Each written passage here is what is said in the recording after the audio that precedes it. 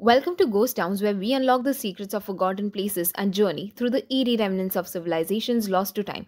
Today, we explore Wittenoom, the largest town in the Pilbara, Western Australia, boasting a population of around 20,000 residents. Its prosperity was fueled by the mining of blue asbestos, a lucrative industry that thrived during the mid 20th century. But its prosperity came at a cost. Over 2,000 former residents have died from asbestos related illnesses.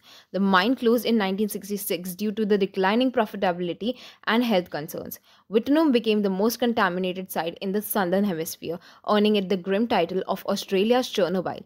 Despite this, the government neglected cleanup efforts. In 2006, power was shut down and Wittenoom was officially removed from the maps. Once a symbol of prosperity, Wittenoom is now one of Australia's greatest industrial tragedies, left uninhabitable due to the mining interests and government neglect.